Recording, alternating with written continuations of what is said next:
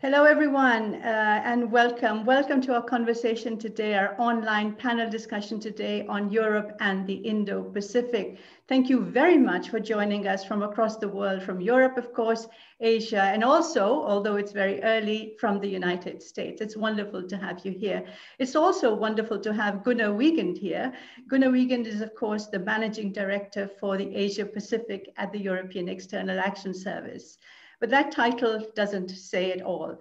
I have to say, Gunnar, I've been watching and writing and analyzing EU-Asia relations for several decades now. And you are one of the leading architects of this new Indo-Pacific strategy. And not only the architect, but also in a way, the construction worker. With your team, you've been on site in Asia, building the strategy brick by brick. And during the pandemic, actually on Zoom, link by link. So it's really wonderful to get your insights here. The EU foreign ministers, of course, agreed on the broad outlines of the strategy earlier, I think this month, mid-month, but we need to know a little bit about what's missing and what's in it as well from you.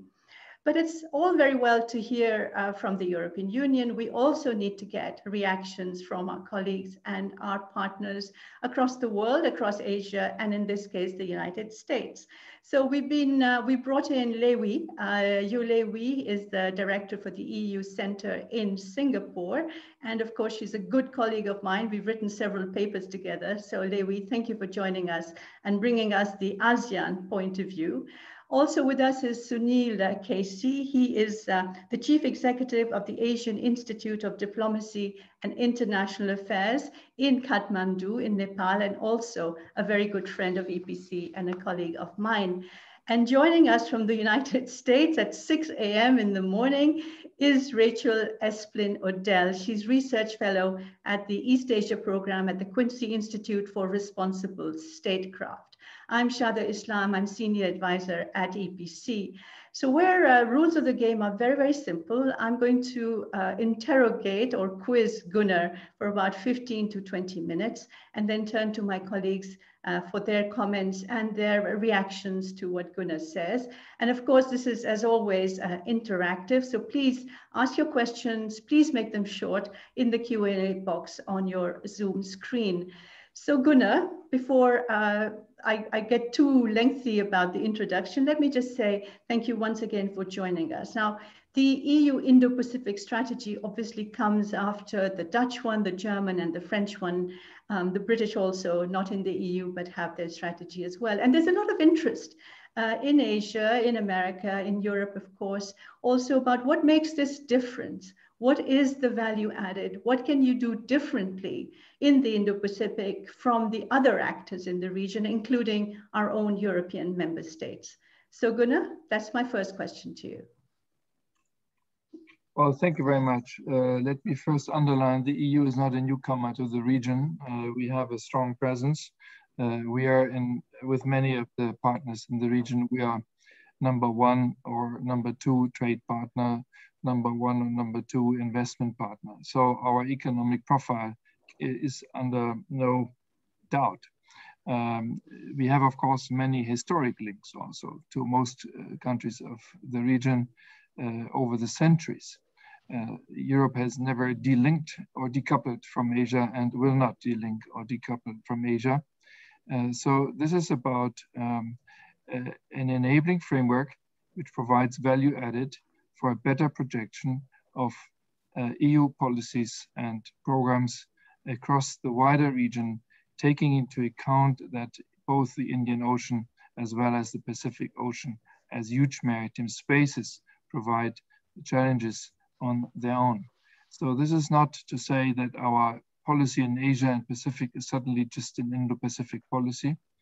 It is the additionality of better concentration, better focus for the specific needs of this most dynamic part of the world's economy, on this most creative part of the world's economy, on the most challenging part in terms of environmental degradation and climate change contributions, but also on the part of the world where you have, unfortunately, no security architecture. Unfortunately, the most traditional geopolitical tensions and rivalries. And therefore, it is not a coincidence that the European strategy for the Indo-Pacific is called the EU strategy for cooperation in the Indo-Pacific. That's the distinct approach of Europe. This is our historic experience. We have overcome the division of Europe.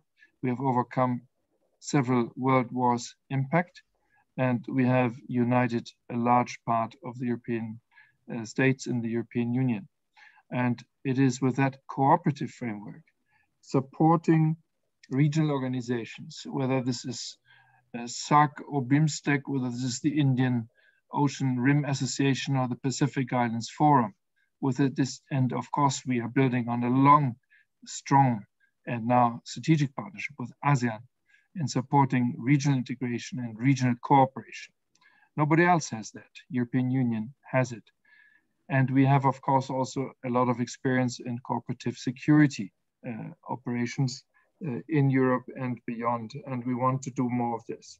Let me finalize by saying the key areas of engagement, of additional engagement on the basis of existing policies, will be on health for obvious reasons.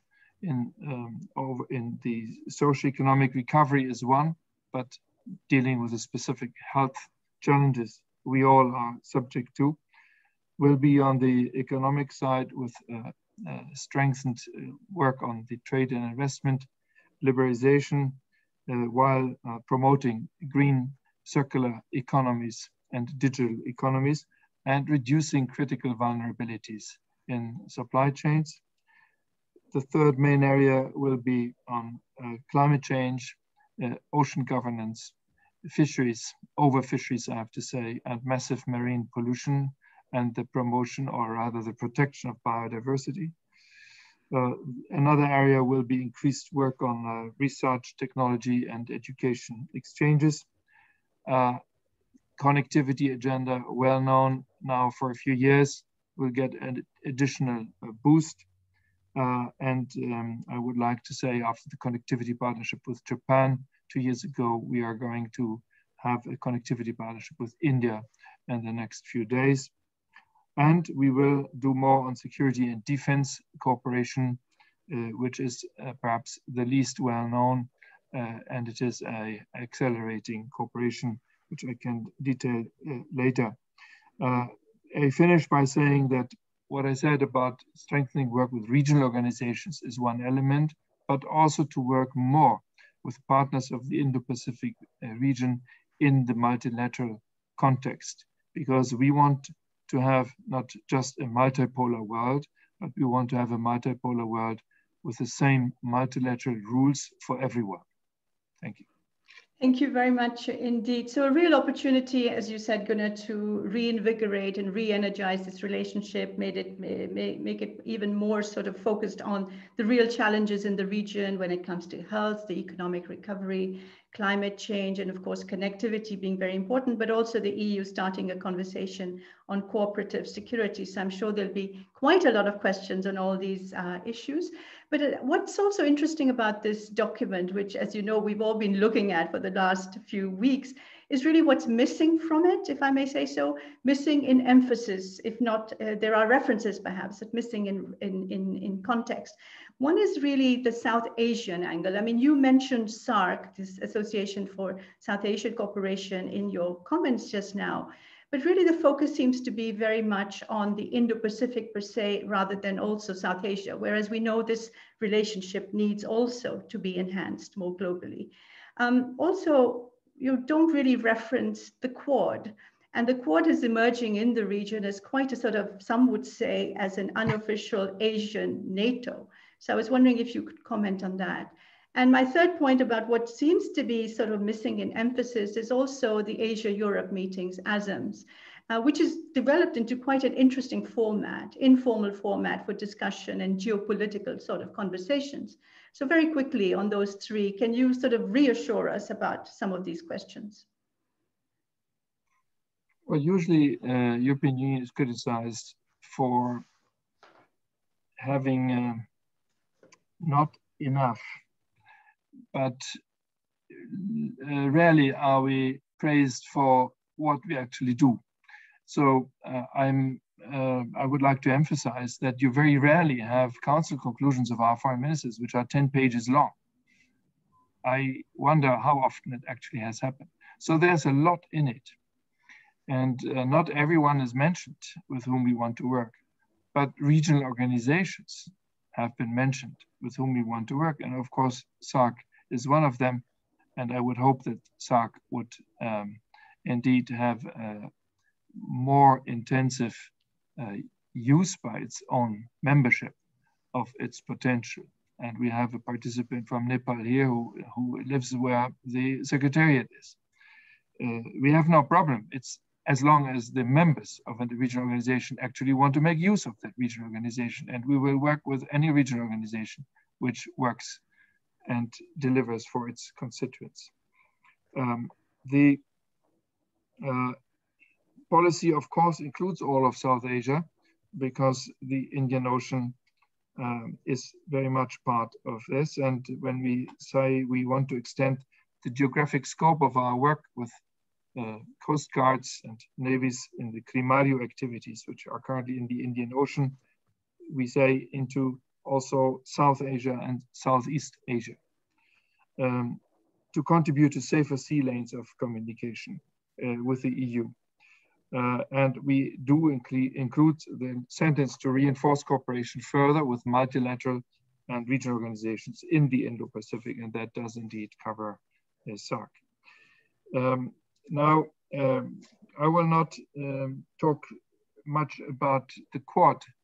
The Quad is a very important intergovernmental cooperation between 4 partners. And we are glad that this takes place, as there are also other intergovernmental forms of cooperation between different partners in the region, sometimes 2, 3, 4. You could also talk about the Shanghai Cooperation Organization, if you want to talk about the beginnings of NATO. I think neither the Quad nor the Shanghai Cooperation Organization have actually the cohesion and the capacities of NATO, nor the treaty base and mutual assistance. So I would be careful in comparing. What, however, is for us interesting and is important is that 4 like-minded partners who all have active Indo-Pacific policies, beyond the obvious foreign and security policy, the consultations they have now also agreed to work more on vaccines, on climate change, and on technologies. There, indeed, we do have much more of overlap where we could indeed work closer with partners. And it is perhaps for those who read these long conclusions carefully, there is a mention that we will work with all partners with whom we have shared interests, but we work in particular with those also who have already an Indo-Pacific policy. And therefore, that means that notably those 4 countries which are in the Quad and which do have these policies. Lastly, ASEM is a comprehensive platform for cooperation, for mutual understanding between very diverse views and cultures. I would like to recall that it includes 53 top-level participants, and this includes 27 member states and the institutions of the EU, and it includes many, almost all Asian nations, including, of course, China, and including, of course, the Russian Federation, which has also a large landmass in Asia. And we are preparing for the next summit in end November, which will take place in Cambodia. The fact that the EU will have by then its Indo-Pacific policy will be important also in this context. But it is, of course, a wider group of countries here, which is faced in particular with the urgent need to find more contributions to global challenges from climate change to biodiversity, but in particular on socio-economic recovery and on the health challenges. So we will continue our work in the ASEM context without any difficulties, and Vietnam has offered in a couple of weeks to hold a major event, including at political level, to celebrate the fact that ASEAN will turn 25 years old this year. How time flies. Thank you very much for that. A final point before I turn to our commentators. So the EU references very much at the beginning on the intense geopolitical competition underway there. Obviously, references to US and China playing great power games there. But some of the tensions and some of the challenges, Gunnar, in the region are not just because of geopolitics. It's also frail governance. And the case of Myanmar, of course, is a very striking one at the moment. So I was just wondering your comments about also the other challenges, say populism, nationalism, all the other questions of discrimination against ethnic minorities, actually challenges that we here in Europe face as well. So Myanmar being a point where actually governance is at stake in ASEAN manifestly, despite recent efforts under Indonesia's guidance to up the game vis-a-vis Myanmar, has been quite, let's say, ineffective. Let's be clear, the Indo-Pacific cooperation strategy of the EU is not a panacea for everything which happens in this part of the world, which covers the largest global area from east coast of Africa to the Pacific Islands, and is not designed for it. Therefore, I insist, value added, better focus in a few clearly defined policy areas. We continue to have our Japan policy, our Korea policy, our China policy, our ASEAN policy, our India policy, and so on. So it's not the overarching label for everything which happens in this large part of the world. And there are, of course, many bilateral relations. We are deeply concerned and highly critical of the situation in Myanmar. We have made we have not hidden that criticism, and we have now had 2 rounds of sanctions, including against military conglomerates. We have called for, we are supportive of the efforts of ASEAN. It was an important meeting which took place in Indonesia. We do believe that finally this political process must start between the military junta and the national unity government of the opposition. And we will say so publicly very soon, but we add an important part, which is the release of all political prisoners since the coup. How can you have a dialogue between 2 sides if one side is imprisoned? This is key, and it was asked for by many ASEAN nations, but it was not in the final 5-point consensus because it seems that at least one participant didn't agree to that. Thank you very much. Thank you very much, Gunnar, for being very frank and open about all the different questions I put to you. Let me turn to you, Hwee, from Singapore. Now, it's quite interesting, isn't it, that the EU, actually, the European External Action Service, waited for ASEAN to come up with its strategic outlook on the Indo-Pacific before bringing out its own. And there are certain elements of commonality there, obviously, with ASEAN, and a big focus, as Gunnar has pointed to, ASEAN centrality as well. Viewed from your region, what do you see as the key aspects of this Indo-Pacific strategy from the EU, and what's the response being across ASEAN? Yeah, good afternoon, everyone, and thank you, Shada, for inviting me to this dialogue organized by the EPC. I think, as you have said, the ASEAN outlook on the Indo-Pacific is actually premised on the fact that the dynamic regions of the Asia-Pacific and around the Indian Ocean are closely integrated, and that ASEAN and its member states can play a central role in connecting the regions. I think ASEAN takes a very open and inclusive approach towards Indo-Pacific and see it as a region of dialogue and cooperation rather than rivalry. ASEAN's outlook on the Indo-Pacific is meant to contribute to the maintenance of peace and promote development and prosperity for all. The outlook, I think, is ASEAN's efforts to really steer the region away from this growing narrative of strategic competition and to stress on common interests for development. Of course, we know ASEAN countries are not immune to the pulls of the strategic forces from outside the region.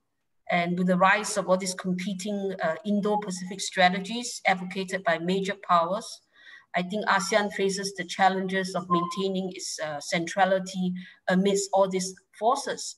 And I think the contribution from EU, I hope, will be different.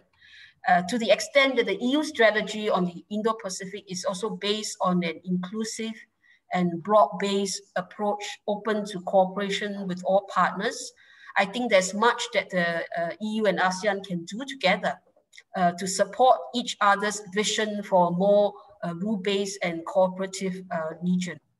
The EU and ASEAN have overlapping interests and also a certain synergy in terms of the priorities on issues such as ocean governance that Mr. Gunnar Wiegand has mentioned, to tackle topics ranging from maritime safety, freedom of navigation, anti-piracy, to common concerns over marine pollution and sustainable development of marine resources. In both the ASEAN and EU Indo-Pacific strategy, I think there's also priority placed on connectivity. And again, there's much that both can do to look into the different dimensions of connectivity. So I think, whether it's regards to sustainability, the standards and the norms, and not just the hard infrastructure. Another priority that's stated in the EU's Indo-Pacific strategy is to strengthen regional organizations, as we have heard, right? And I think this is particularly important for ASEAN if it is to maintain its centrality in the Indo-Pacific. So any commitment and support from the EU to strengthen ASEAN and shore up ASEAN centrality will be a good start, I think, to the strategic partnership between EU and ASEAN. It remains, of course, to be seen whether both partners can reconcile the variety of values-based, sustainability-based, military-based, and economic-based approaches to the Indo-Pacific, and to filter out the negative excesses of competition and rivalry. I think that's one thing we have to see how we can work together. One key difference I noted when comparing the EU's Indo-Pacific strategy to ASEAN's outlook is, of course, the geographical scope.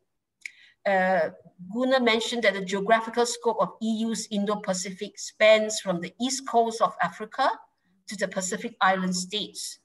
For ASEAN, I think it has left the geography quite vague. But if you look into the outlook, you see that we insist on retaining the focus on the Asia-Pacific region. Hence, for ASEAN, the Indo-Pacific broadly is the interconnected space between the Asia-Pacific countries and the South Asian countries around the Indian Ocean.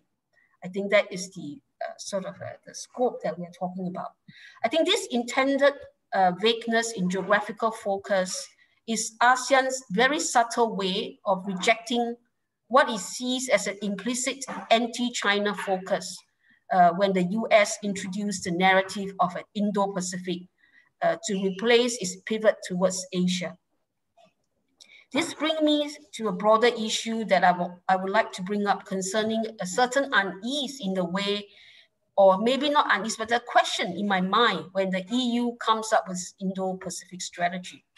Although the Quad is not mentioned, as you say, one could not but help wonder, from us at least, if the EU is in some way reacting to pressure from the US to frame an Indo-Pacific strategy. Where is the EU's strategic autonomy when it comes to reflecting on its own priorities?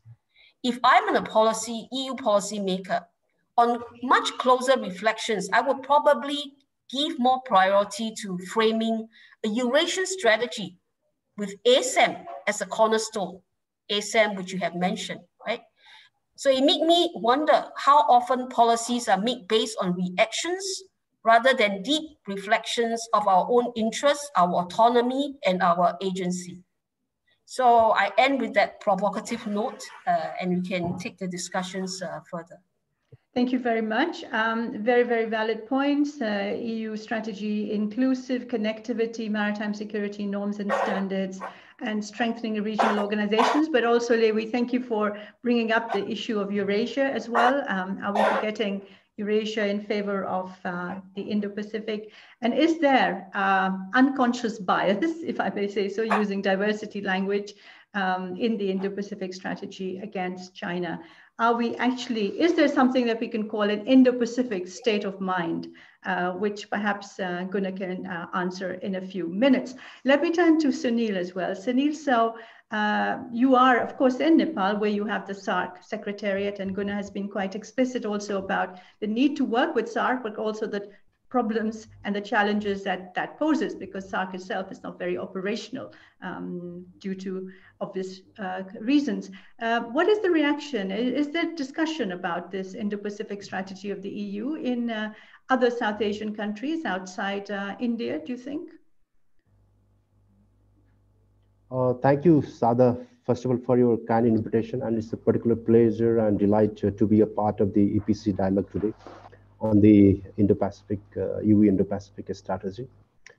Let me, say some of my points, in the beginning is like, in the last decade, the international order has been, centered around the rise of China. While many had, predicted that the 21st century is the Asian century. So Asia sees it a China-centric century, but for many, it is a matter of worry, and others see it as an opportunity to align or strengthen with a mighty power like China. However, China's power projection and expansionist outlook have resulted in intense geopolitical competition. As a result, the concerned countries have formed groupings like Quad, which aims at a peaceful and free Indo-Pacific region with freedom of navigation. Like, the United States, India, Japan, Australia have well presented, their democratic and liberal aspirations, through Quad. Even I stay in Nepal, and Nepal is a landlocked country, as part of the, SAARC, South Asian Regional Cooperation, where EU has been in the observer status, and EU has been supporting SAARC in terms of technical and other economic yards, till the day, and there has been a larger cooperation between SAARC and European Union, and I think which will be strengthened in days to come. But let's say that Nepal is a landlocked country, between India and China, find itself as in a critical geostrategic space. We may not be directly connected to the world through land or sea. Every development in the region has implications on Nepal as it relies on both of its neighbors. While Quad members take the lead in protecting the Indo-Pacific region, the European Union's absence from the Indo-Pacific region at the policy level was worrying, as the democratization of the international order requires the active participation of all concerned countries. And the EU is among permanent right-based union to be participating. As we know, the Indo-Pacific region represents the world's economic and strategic center of gravity. It is home for almost 60% of the world population, and producing 60% of the global GDP, contributing 2/3 of current global growth. Even by 2030, the overwhelming majority, 90% of the 2.4 billion new members of the middle class entering the global economy will live in the Indo-Pacific region, as EU identifies that 60% of world maritime trade passes through its oceans, and including a third through the South China Sea. Its passes need to remain free and open. Hence, the EU, along with other stakeholders, has a big stake in the Indo-Pacific region and has every interest that the regional architecture remains open and rule-based. Therefore, it cannot be neglected. And in another point, in this slide, the EU's Indo-Pacific strategy is an outcome, of the larger change in the maritime domain and the rise of a trade-based global system. This has been brought about not only by China's recent increased military assertiveness and political interference in Europe and elsewhere, but also, Europe's and others' increasing dependency on China for critical goods and materials, as well as the ideological war that the COVID-19 crisis presented us. Further, the EU's strategy for cooperation in the Indo-Pacific outline is a strategic focus and actions, with an aim towards regional stability, security, prosperity, and sustainable development. In many senses, this reflects the reconfiguration of the EU's Asia-Pacific approach to the Indo-Pacific, given the changing geopolitical situations.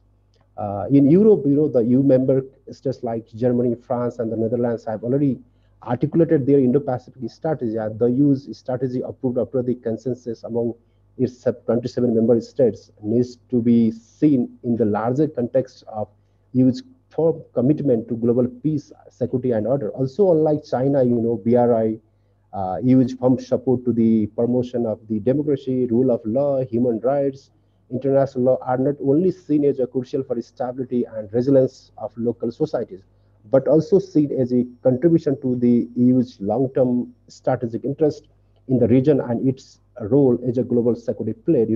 To conclude, China is a challenge that has its arms around the world. Its intentions are clear, which stand as a worry to a politically fragmented South Asia. Organizations like SAARC have become dysfunctional due to an ongoing tension between India and Pakistan, which is very well known to everyone, which do not seem to get involved, like solved in near future. With every move to the maritime domain, South Asian countries will have to think twice about securing their interest. While a strategic alliance between South Asia and Europe or America, cooperation will be the best way to start with, more actors with similar interests and respect for the democratic norms. The Indo-Pacific regions will be more free and peaceful, And, like, let me tell you that the South Asian members, like recently, like in March, the Bangladeshi foreign minister has told that they won't, participate in the Indo-Pacific strategy led by US. Even I will tell you that the South Asian member countries include Sri Lanka and Nepal.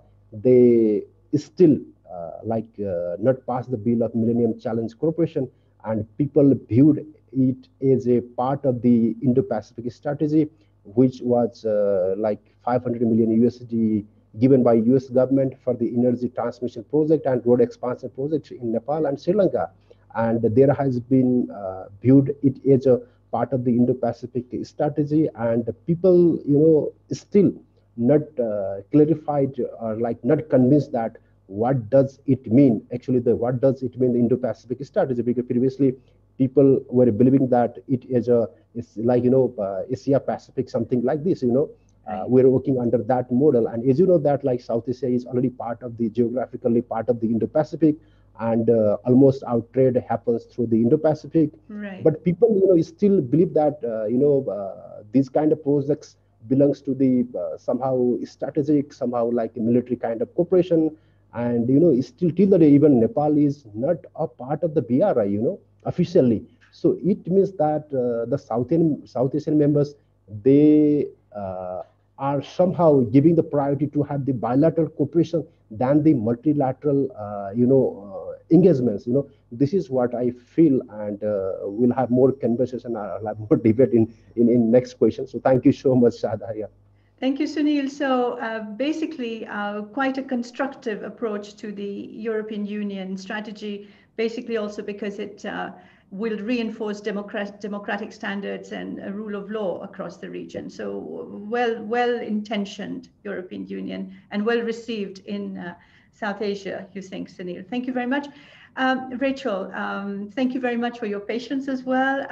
United States is a very important player, of course, and America is back. Transatlantic warmth is back, and there is a lot of coordination going on.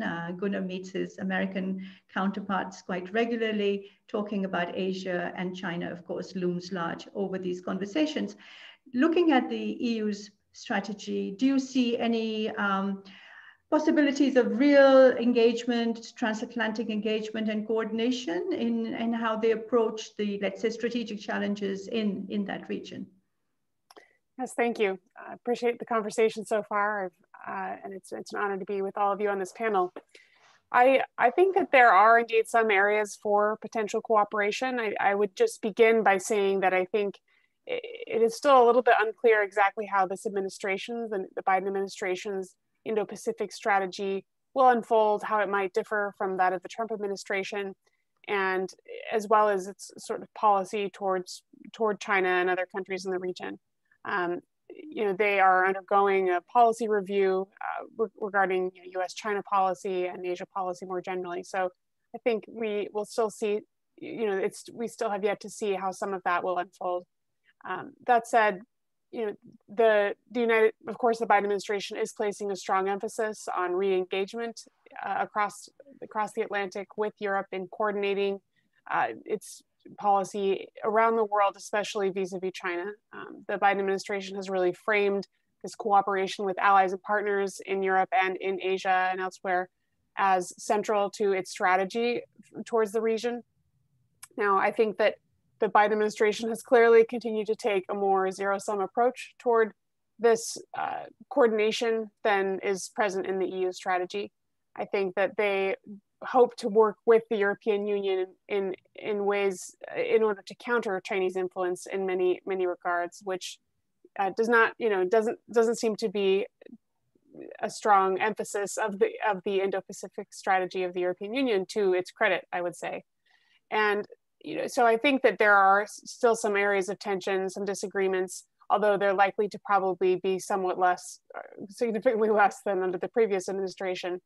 I think that areas where there's real potential for cooperation are in the areas of connectivity and development aid in the region. And this is one where, I think there are some limitations placed by the sort of politics of trade and international economic cooperation in the United States at present, in that the Biden administration is sort of maintaining a lot of the tariffs and other more punitive trade policies adopted by the previous administration. There are certainly in no rush to remove some of those, but there are indications that the Biden administration, as well as Congress right now, which is considering a number of pieces of legislation regarding, especially regarding China, but these pieces of legislation include an emphasis on economic engagement in the region, on providing more development assistance and transatlantic cooperation, specifically referring to something called the Strategic Competition Act that is sort of wending its way through Congress. And so there's a desire to enhance that transatlantic cooperation, but I think that there are some areas where of course there are differences between Europe and the United States on some standards related to privacy and other matters that the United States is still sorting out. So we'll sort of see how that unfolds. But yeah, I would think that cooperating around green development aid and sort of high quality infrastructure projects is one where there's really a lot of potential, and the United States will hopefully be investing more in that direction. I think that these acts in Congress that I mentioned are placing a somewhat zero-sum emphasis on this as well. They are sort of framing these as means to counter the Belt and Road Initiative, and requiring reports on any countries that receive aid from not just the Belt and Road, but any sort of Chinese Development Bank's Export-Import Bank, or even the AIIB, the Asian Infrastructure and Investment Bank, which of course is not solely a Chinese initiative.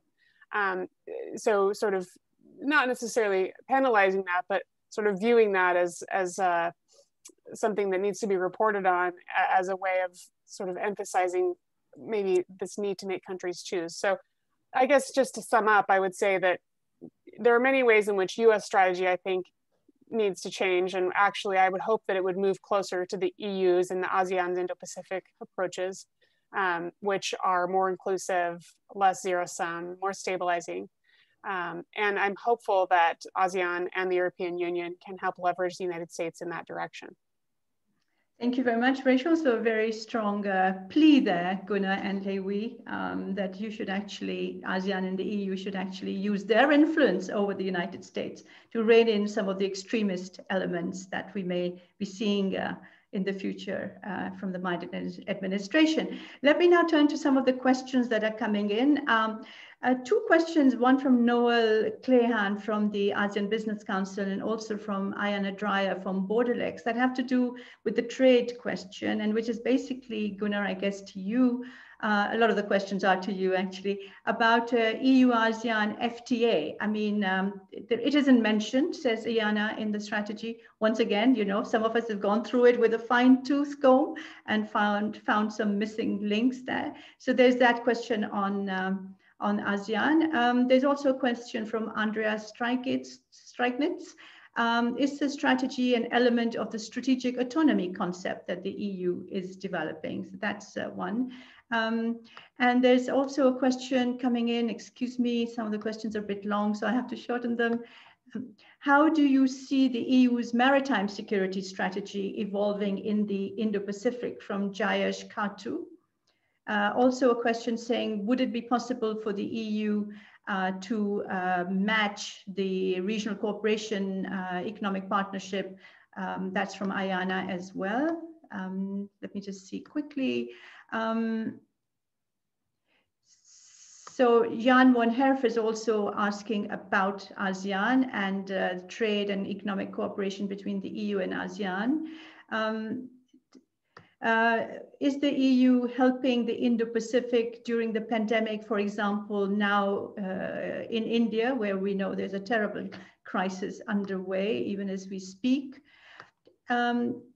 Also take notes, Patrick Kugel from PISM in Poland says, could you how say the ASEM process relates to the new Indo-Pacific strategy? Can ASEM play a major role in the Indo-Pacific? He shares our passion for ASEM, Lewi.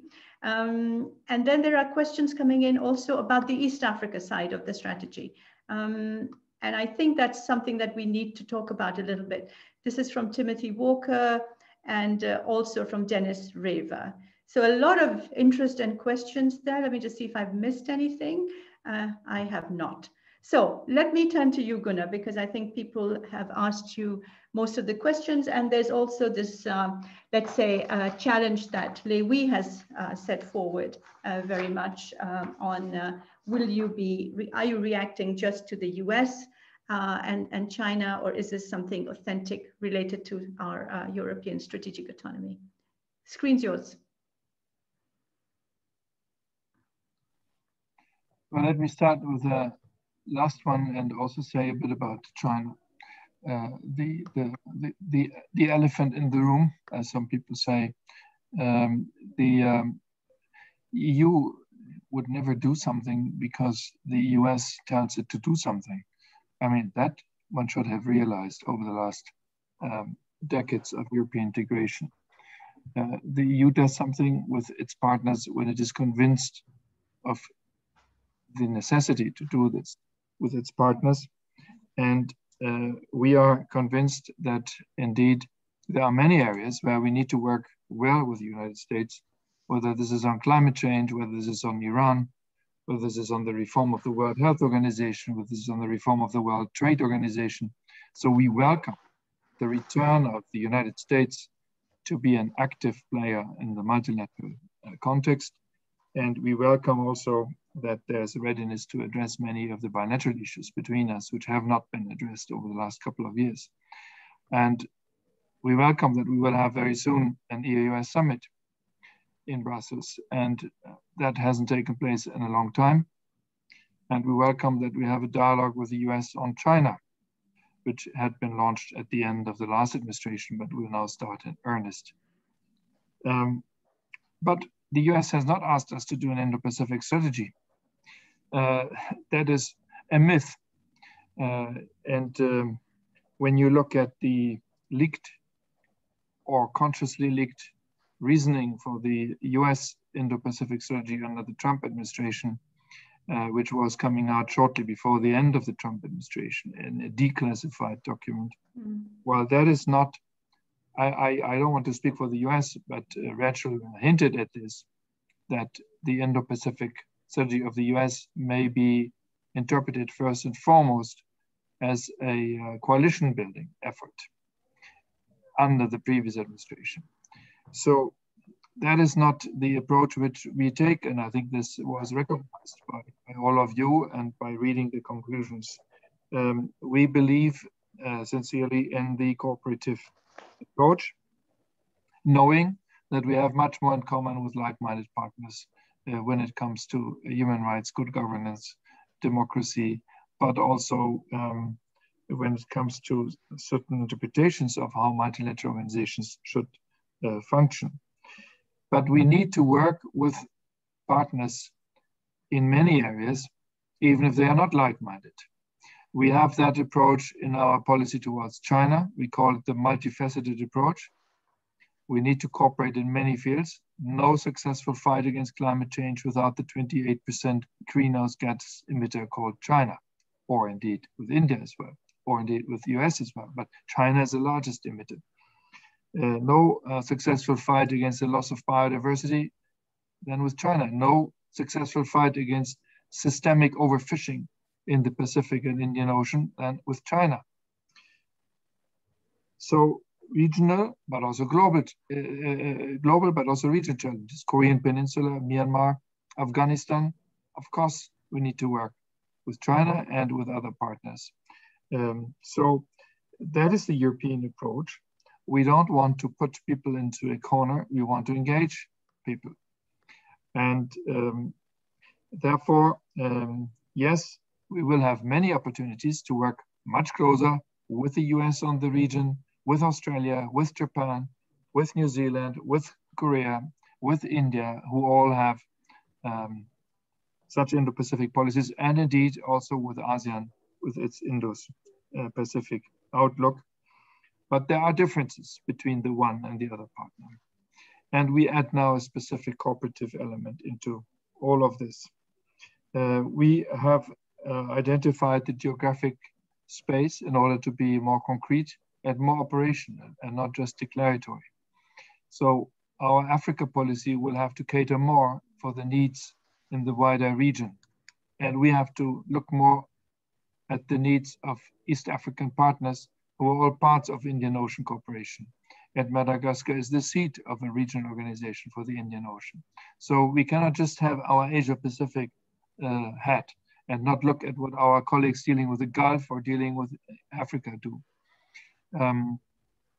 Of course, the Pacific Islands are a very important part of this overall equation.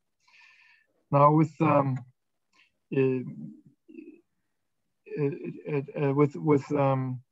China, just to add that we do work, of course, with difficulties in certain areas, as the recent sanctions on Xinjiang have shown, and the counter-retaliation by China has shown. And the red zone, the red lights, sorry, the red lines, there we are. The red lines, which we have with flashing lights, when there are massive violations of human rights, Europe will always be very outspoken. Will be as outspoken as the United States, as the United Kingdom, as Canada, as Australia, and as other partners who are like-minded. And this partners know, and this will be the case in our bilateral relationship with China, but it will also be the case in other such situations as the Myanmar coup, which was recently referred to. Now, the questions which have come up. ASEAN FTA, while there is an existing mandate, the key is that we have a critical mass building blocks in place, with meaning a deep and comprehensive, ambitious FTAs with several of our ASEAN partners. Vietnam and Singapore are such cases. The negotiations with Indonesia are going on, and hopefully they can be resumed also with other partners such as Malaysia and Thailand, where the mandate exists, but the negotiations are not taking place right now. That would create a critical mass, because we know that the EU-ASEAN agreement as such, similar to RCEP, by the way, would be much more shallow and would have a number of horizontal disciplines, but not a deep liberalization as you can achieve it in a bilateral agreement. So our priority are the deep and comprehensive coverage in bilateral agreements, but that does not preclude that at a later stage we go into an EU-ASEAN FTA. Secondly, is it part of strategic autonomy? Well, I think the pandemic has brought to the forefront the discussion about global value chains, about strategic dependencies, strategic vulnerabilities, Next week, the Commission will publish the communication on the situation of European industries with regard to such vulnerabilities. And there are, I think, in all of our countries, efforts underway to identify which are strategic vulnerabilities. Is it in the defense sector only, or is it also in the health sector? Is it related to rare earths, which are key for digital and for green economies? Is it with regard to other key high technologies? And for us, the Indo-Pacific work is very important in the sense that A, we ensure the safety and security of maritime lanes.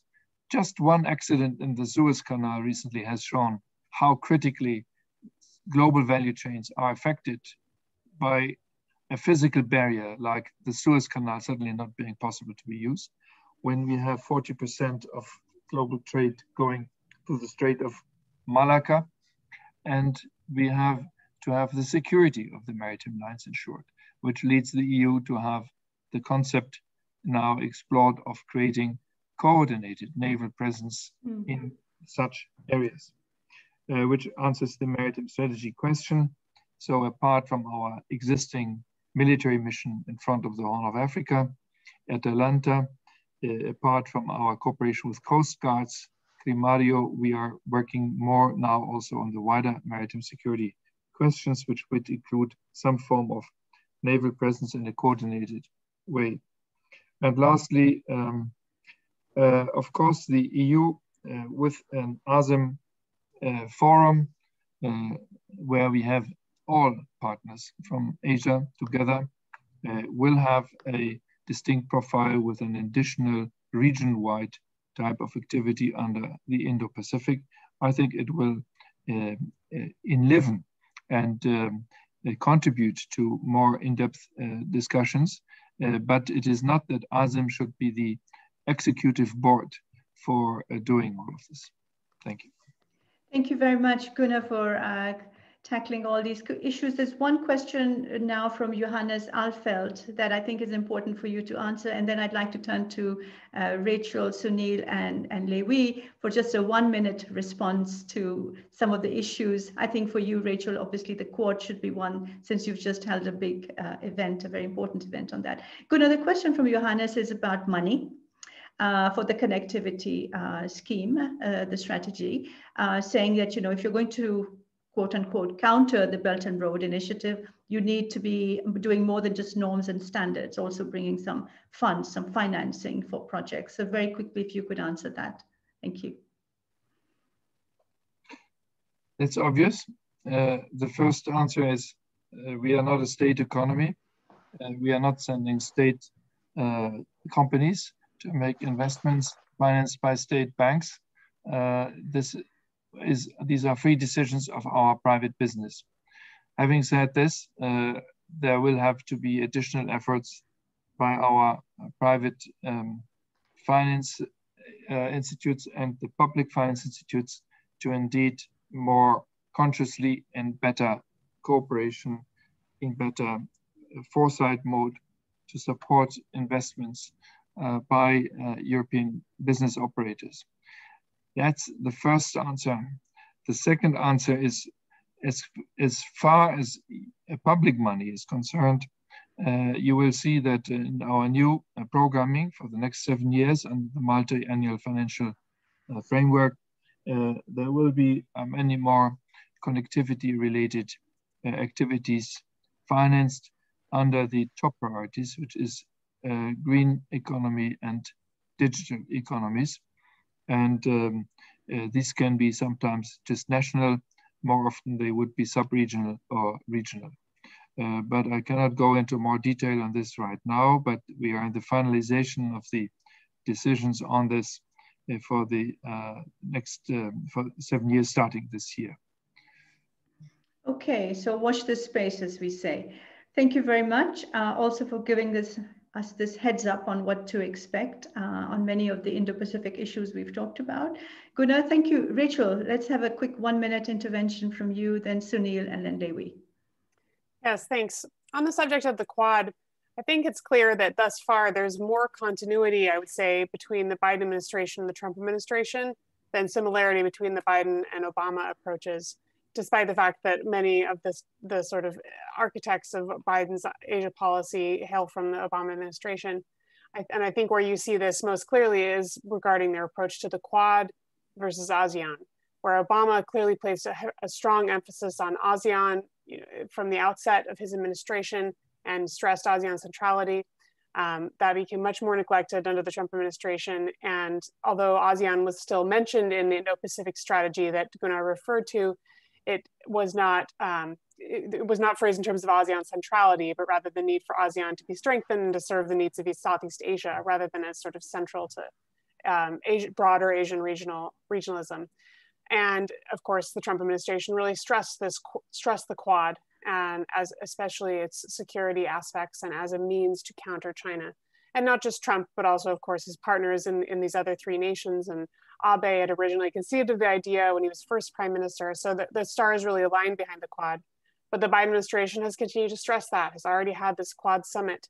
And of course, they will continue to engage with ASEAN and increase that engagement vis-a-vis the previous administration. But I think that this is understandably raising some concerns in ASEAN and other nations, and I think that again this is an area where it's important for countries in the region and elsewhere to communicate their concerns to the Biden administration and to ensure that the Quad has a more inclusive and expansive and open approach rather than being a club of four. So. Thank you, Rachel. I'll turn to you, Sunil, but first let me just read out a comment that the ambassador of Bangladesh to the EU, Mahbub Saleh, has put on the questions, and you, I think, referred to a meeting between the US and Bangladesh, and he says that the communique that came out said that US and Bangladesh share a common vision of a free, open, inclusive, peaceful, and secure Indo-Pacific. And he said, let's be clear, Bangladesh can come up with its own strategy if it wants to, but it cannot participate in others' strategy. It's about sharing the vision, not the strategy. Mahbub, thank you very much for that comment. Sunil, just a very quick response to what you've heard from Gunnar and to the questions. Just a minute, please. Yeah, thank you, Shada. It's good to hear. And let me say, about the, Quad, it's basically upon the free and open, supported to the democracy and development cooperation. And, Japan is one of the member of the Quad, and Japan has the greater, bilateral cooperation with Nepal as well as with the South Asian countries, including Bangladesh and India. And I think, South Asian countries will welcome much more to the development cooperation than the military cooperation. That is what I feel here in Nepal or in Bangladesh or in Sri Lanka or in India. And still what I feel is SAARC is not functional. Even the sub-regional organizations like BIMSTEC, which was mentioned by the previous speaker, even the BIMSTEC somehow not proactively working in the region for the cooperation. And I will tell you, just 2 days back, China organized Himalayan Quad meeting that was envisioned by China, and the purpose which was mentioned about the humanitarian cooperation. And now the China, under the leadership of China, they are going to set up the humanitarian cooperation to fight against the COVID-19. So lots of these multilateral, or let's say the quadrilateral, the bilateral organizations are coming up. But what I feel in South Asia is nothing has been materializing in a very proper way. Yeah. So in this context, what I feel is how this Indo-Pacific strategy will work, because we are already part of the Asia-Pacific cooperation with the EU or with the European Union. Even the Nepali army, they are associated with the this Asia-Pacific terms. So let's see how. Yeah. Thank you. I'm sorry to interrupt, but we're really running short of time. But you said, Gunnar, not a panacea, and obviously not, but looking to you in a sense to revitalize some of these dormant, underperforming organizations in South Asia. So you have to pick up that challenge from Sunil. Hwee, final words, please. Thank you. I would like to talk about the EU-ASEAN FTA. I think realistically it's quite difficult now with the coup in Myanmar and all that. So I think this, but also I think the fact that we have not thought of how we could proceed, for instance, with an EU-ASEAN. So if you think the FTA is a bit complex, what about an EU-ASEAN investment agreement, right? EU has placed a lot of effort in trying to have a comprehensive investment agreement with China, but yet the kind of focus, the kind of interest and all that is not shown when it comes to dealing with ASEAN. And I think that is one of those things you perceive from our region, right? We could have thought of sectoral agreements and an investment agreement, which is very important. Last thing I just wanted to say.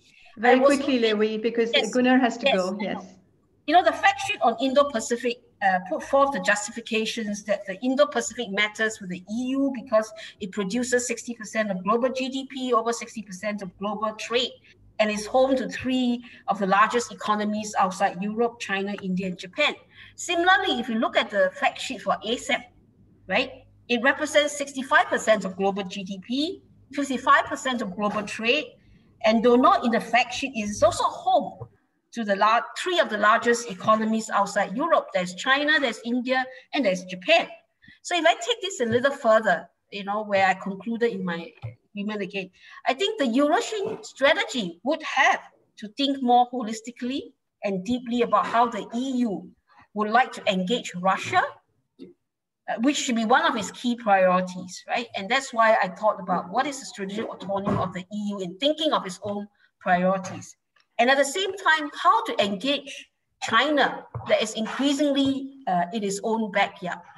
And that's why if I'm an EU policymaker, I will give priority to a Eurasian strategy rather than an Indo-Pacific strategy.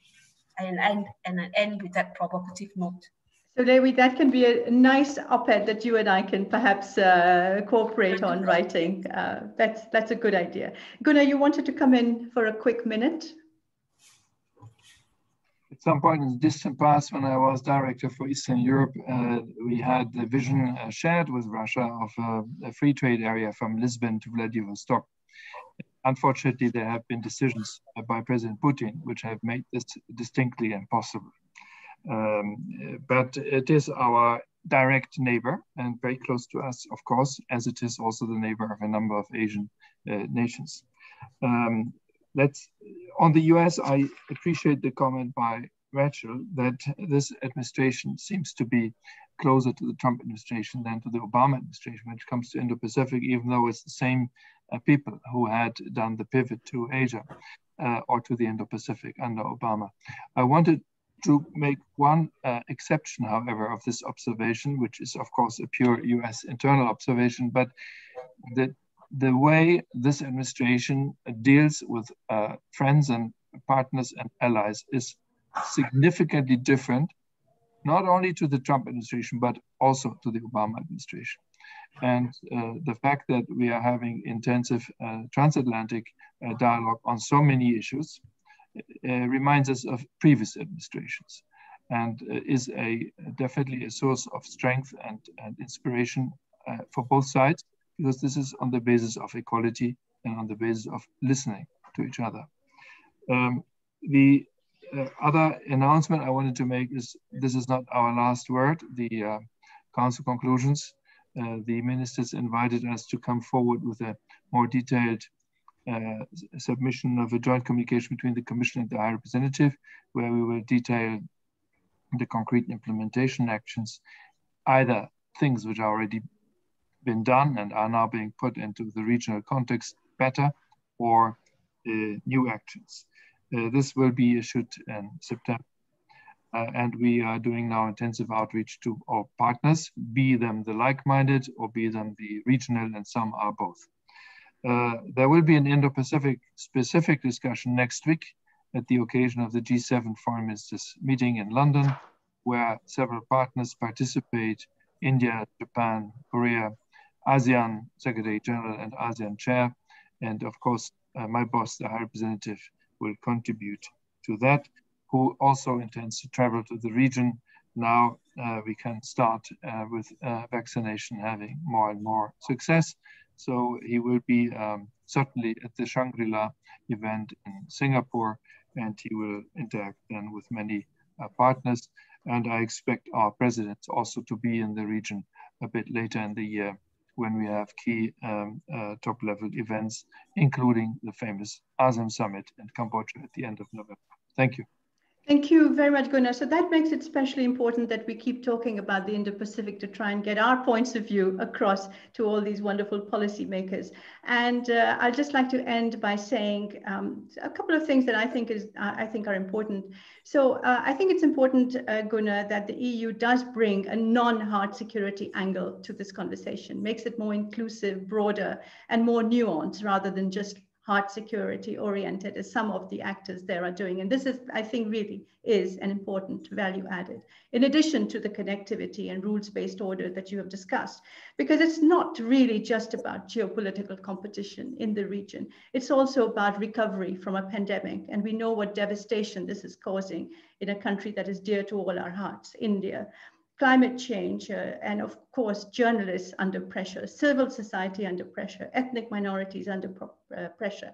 So EU is important with its value-based agenda also in that region. The one danger, actually two dangers. One is that we tend in the West to over-romanticize our friends and over-vilify our competitors and rivals. China is not 100 feet tall, as some have said, and not all democracies are playing by the rules that we in the West adhere to so much. There is good, the bad, and the ugly in all parts of the world. Implementation and coordination, Gunnar, we haven't talked about, but this is going to be key among EU institutions, EU member states, so big role there for the External Action Service, of course, as well. And finally, I'd like to say thank you very much.